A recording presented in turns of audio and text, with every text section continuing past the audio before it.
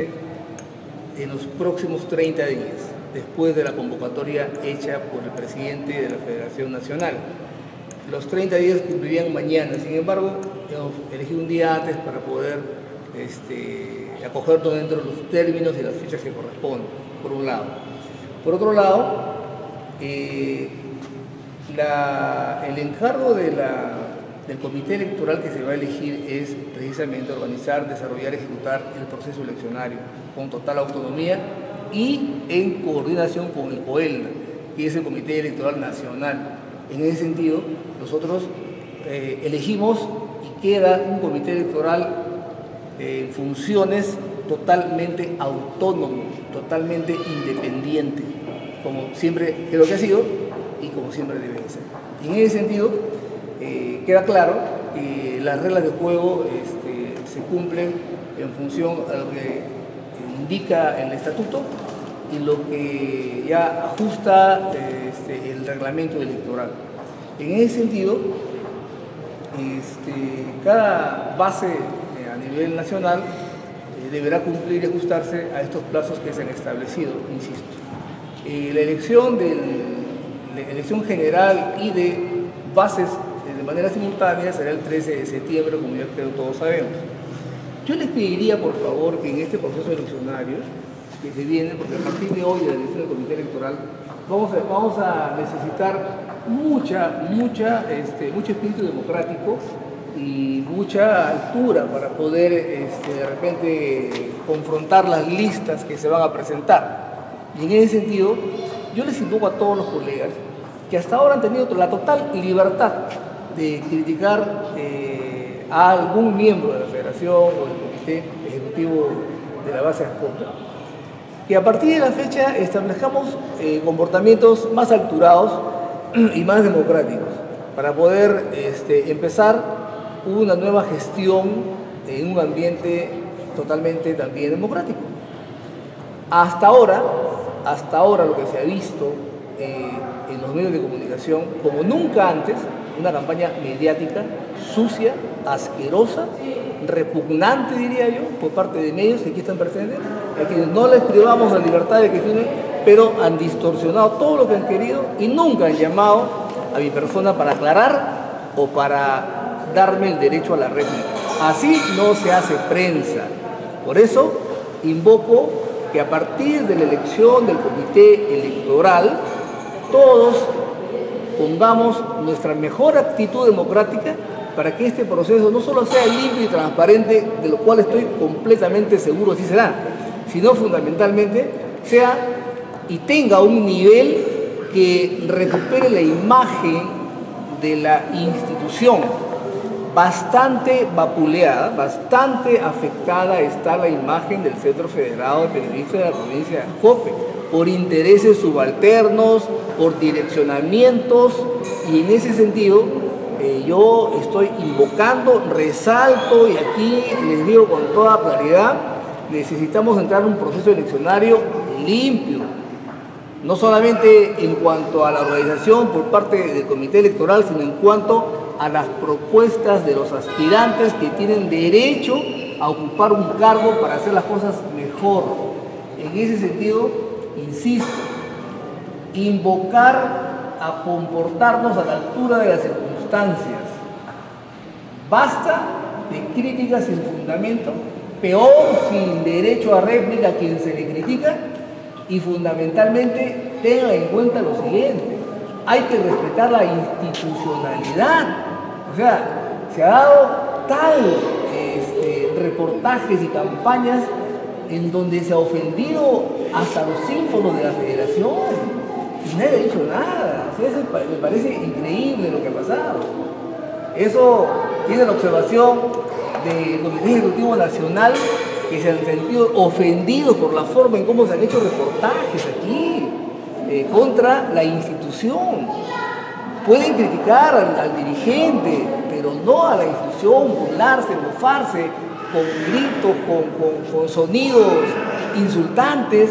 Esto ha sido realmente ya no una libertad, ha sido un libertinaje contra la institución. O sea, eso en realidad debió merecer la reacción de todos. Sin embargo, lo que se ha visto es que algunos colegas se han sumado a esta campaña orquestada anti o contra institucional. La verdad, vamos ojalá a reflexionar, pero yo aquí soy claro en decirlo abiertamente que necesitamos entrar a un proceso eleccionario con la mejor actitud, con la mejor disposición para que quien salga elegido gobierne 4 años con el apoyo de todos y sin campañas mediáticas, sin ataques arteros, sin intereses subalternos y en realidad ojalá supiéramos defender la institucionalidad y no atacarla como hasta ahora se ha visto. Yo quiero dejar esto así bien puntual para que rescatemos de algún modo la salud institucional a la que todos pertenecemos, ¿no? Porque aquí en realidad quien ha criticado la institución se ha hecho una crítica a sí mismo y es una cuestión tal vez contraproducente, tal vez contradictoria, pero cada quien es dueño de sus versiones, de su posición, de su crítica y todo lo que yo decido hacer. Así que al empezar esta asamblea, alcanzarles el saludo, el respeto y el agradecimiento por su presencia. Cada vez que hemos convocado, lo hemos hecho siempre con la libertad y con el convencimiento de que estemos, ojalá, la mayoría de los federados. Somos un aproximado de 30 federados que crecen a un ritmo participativo, con gente nueva, sangre nueva, y se va a sumar seguramente en el camino para poder fortalecer este gremio. Y otro tema al cual también amerita que se tome en cuenta es que todos debemos estar en nuestra correspondiente tribuna, es decir, hay algunos que no ejercen. Entonces eso también exige, ¿no?, que haya allí un trabajo periodístico permanente, horizontal, para poder trabajar en la línea que corresponde, ¿no? Así que todo eso es parte de la tarea que debemos emprender a partir del siguiente periodo. Sin embargo, en este espacio, en este escenario electoral, yo invoco realmente a que todos seamos consecuentes con lo que significa la renovación de un cuadro directivo, y fundamentalmente el respeto que merece la institución. Ahí sí remarco, insisto, que ha sido injusta toda la crítica que se ha hecho contra el Centro Federado. No se le ha permitido aclarar al presidente, no se le ha invitado al presidente, no se le ha dado espacio, se le ha impedido dar su réplica en algunos medios y así no se hace prensa, pues. Así no se hace prensa. Entonces, yo insisto en que a partir de la elección de este comité electoral establezcamos que es un trabajo del comité tanto como autónomo, transparente. Yo confío en que quien salga elegido hará las cosas como que todos queremos. Yo creo que aquí ya no hay digamos, oportunidades para hacer cosas negativas o confabularse contra alguien o favorecer a nadie. Las reglas están claras y siempre es elegido bajo esta premisa totalmente participativa, abierta y transparente, ¿no? Si los reflectores y los micrófonos se han sensibilizado tanto con el Centro Federado, en buena hora que ahora también les corresponde a los medios de comunicación poner su cuota de alentar con este mismo derecho y libertad, hasta libertinaje que han tenido para decir sin fundamento lo que han querido decir, ahora que también reflexionen y digan, pues, de algún modo, hay una institución que representa a los periodistas, siquiera una institución, y es la más grande, es la más fuerte en todo el país. Somos más de aproximadamente 60 bases en todo el país que nos reunimos en cada Congreso Nacional. Y en ese sentido nos sentimos orgullosos de pertenecer a esta institución llamada Federación. Por ese motivo, yo los invito a todos, sin excepción, a que también sean parte de ese Centro Federado. El Centro Federado no tiene un apellido ni un nombre en particular de nadie. Es una institución a la que todos están invitados a pertenecer. Y si han criticado tanto al Centro Federado, anímense, las puertas están abiertas para todos, sin excepción, para que de esta manera podamos crecer periodísticamente, porque creo que ese es el objetivo. Crecer, tener nivel periodístico, trabajar bien la noticia. Y en ese noble propósito están las puertas abiertas para todos los que quieran pertenecer al Centro Federado de Periodistas de la provincia.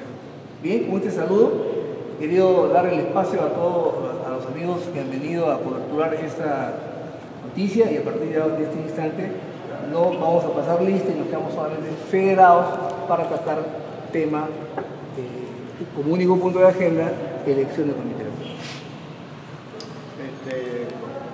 Señor presidente, ¿me permite la palabra? Adelante.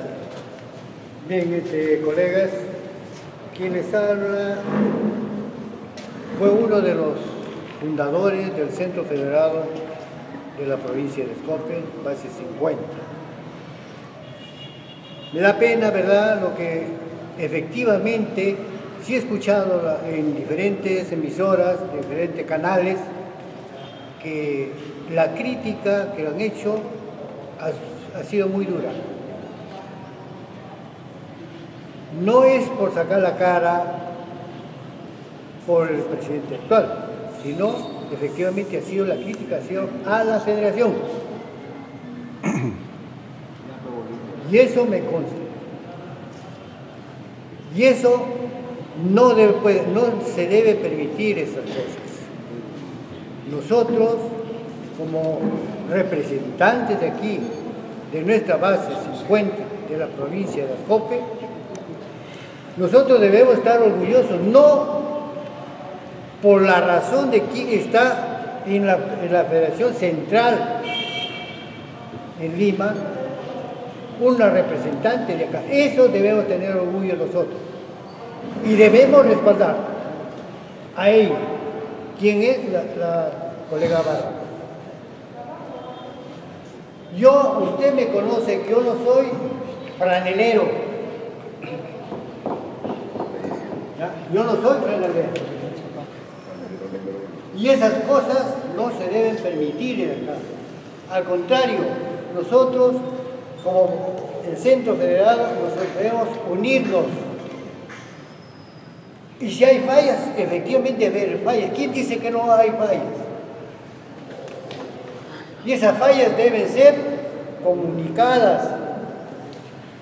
Debe ser, oye, tal colega está haciendo mal. Tampoco nos dijo que tampoco estaba federada. No, un momentito, por favor. Yo quiero ser claro en esto. Mira, yo sí que soy sincero que está mi carnet que he pagado, ya figuro en el padrón. Eso es porque se haya demorado el carnet, yo creo que no es motivo que me digan que no soy federado. No, eso quiero aclarar. No, no te estoy diciendo que no eres federado, sino que simplemente tú nos decías de que... Sí, que no tenía el carnet, nada más. Es muy diferente. Eso es muy diferente. Después, bienvenidos. Todos los que se puedan venir, bienvenidos a este lucho.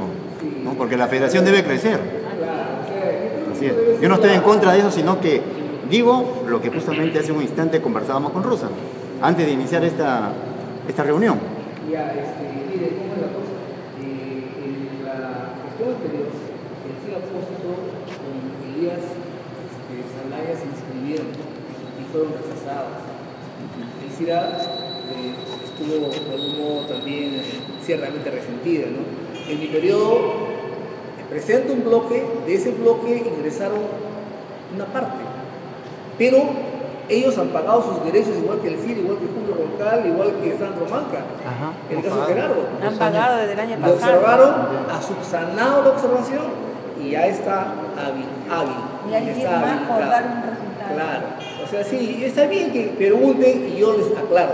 Claro. Ellos ya tienen su nuevo registro y a partir de la elección del comité electoral, ellos van a manejar ya toda esa información.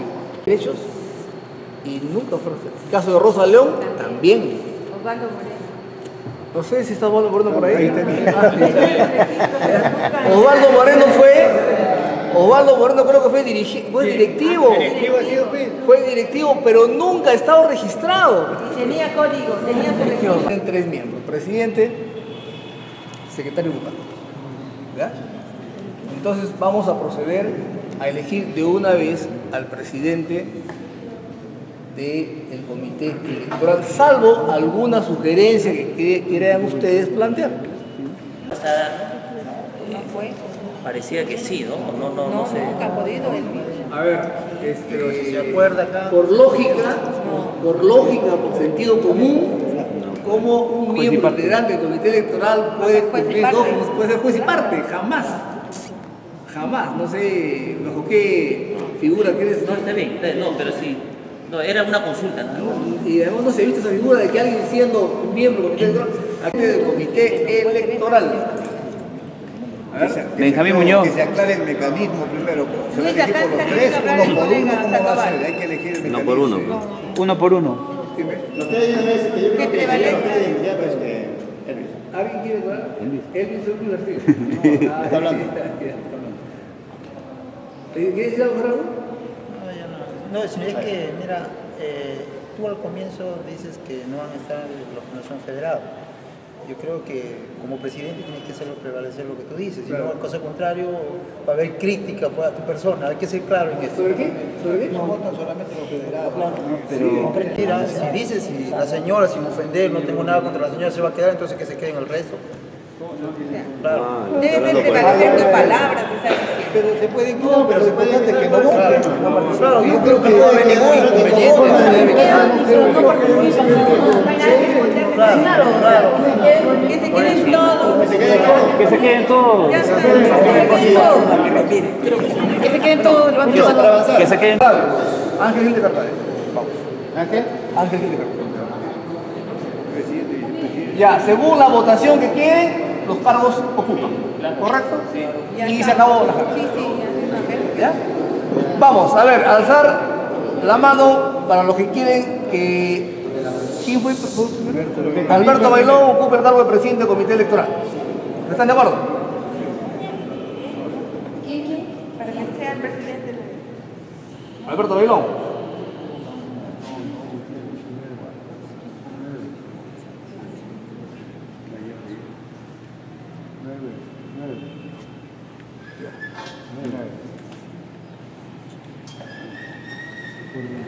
Benjamín Muñoz.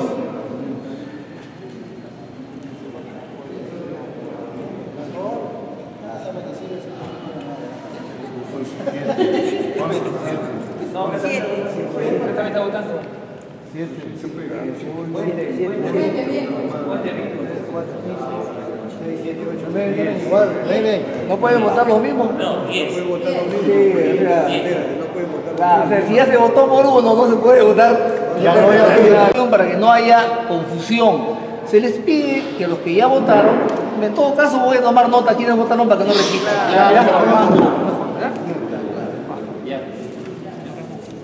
Ya, para... Sí, ya. Vamos, para votos para Alberto Bailón, ¿ya? Vamos, de Ramón de los Santos. Felipe Joy. Luis Castillo. Mesías Aguilar. Ángel.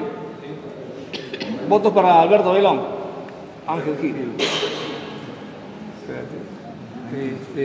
Rosa León. Bárbara Méndez. Benjamín Muñoz. Alberto Bailón. Y Luis García. 1, 2, 3, 4, 5, 6, 7, 8, 9, 10. ¿Está bien? Y a los que votan por Benjamín Muñoz.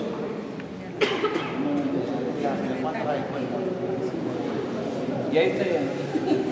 7 igual. Miguel Reyes. 7. Y el resto Julio. 7 igual. Michael. ¿Quién más por acá? ¿Quién más por acá? ¿Correcto? ¿Ya? Pasen por favor los tres. Pasen los tres por favor. Castillo. De Ascope, para que organicen con la mayor transparencia y participación este proceso eleccionario que se elige de manera simultánea al Comité Ejecutivo Nacional y al Comité Ejecutivo Provincial. Levanten la mano, por favor. Juráis por Dios y por la patria cumplir ese encargo que les da el Centro Federado de la provincia COPE para trabajar con transparencia, con lealtad, con vocación democrática y con orden este proceso electoral? Sí, juro. Si lo hiciera que dice la patria los premios, de lo contrario, os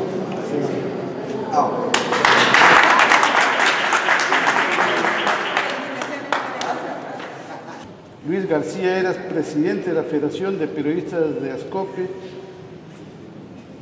dio por iniciada la reunión saludando a los presentes y luego pasó a tomar listas de los asistentes federados de la base número 50 y por elegido como presidente el señor Alberto Bailón Bustamante, secretario Benjamín Muñoz Castillo, vocal señor Ángel Gil Ruiz. Acto seguido fueron juramentados por el señor Luis García Eras, presidente de la Federación de Periodistas de la provincia de Ascope. Siendo las 6:44 de la tarde, se dio por concluida la reunión, firmando la presente en señal de conformidad. Por favor, les pido que firmen de una vez el acta.